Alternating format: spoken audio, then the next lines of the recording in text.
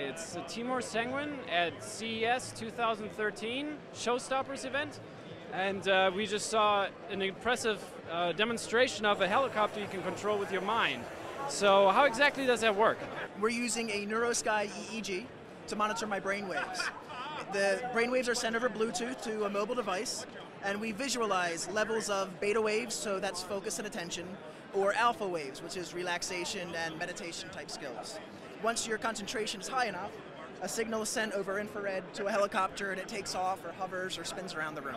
We saw some interesting accessories over here, and they move. So NeuroSky also has the Nekomimi cat ears. It uses the same chip inside, and the technology will check to see when you're focused or interested, your ears perk up. Or when you're sort of kind of calm and interested, you're in that zone, they wiggle up and down. And it's sort of an interesting way to emote to the world without actually opening your mouth. Thank you so much. That was Steve Castellati with NeuroSky. Any more CES info, head over to review.com.